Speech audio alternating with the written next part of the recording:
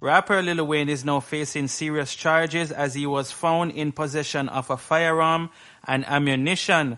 Now I'm wondering, where is Lil Wayne going with an illegal firearm and ammunition? Is he going to get his ops? Now this story is coming from TMZ. This is actually breaking news, guys. So what I'm going to do is read the article so you guys can get a better understanding of this situation.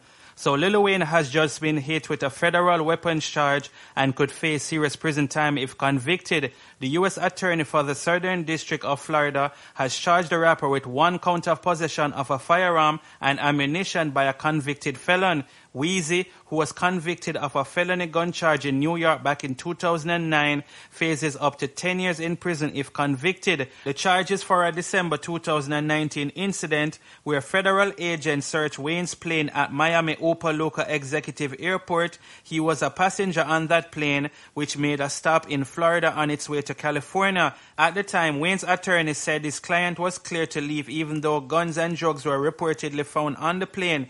It appears now the feds believe Wayne was wrongfully in possession of a weapon and ammunition, his lawyer said. Carter was charged for possession of a gold-plated handgun in his luggage back in December. The lawyer says there is no allegation that he ever fired it, brandished it, used it, or threatened to use it. There is no allegation that he is a dangerous person. He added, the charge is that because he was convicted of a felony in the past, he is prohibited from possessing a firearm. Wayne scheduled to appear in court next month. So what do y'all think about this situation, guys? Lil Wayne faces up to 10 years in prison if convicted.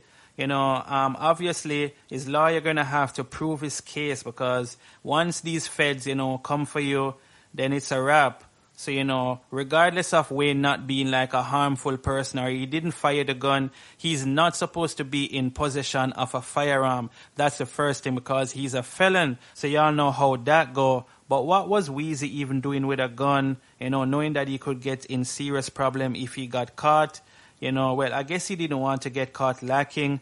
Obviously, we can see a lot of stuff happening to rappers and stuff like that.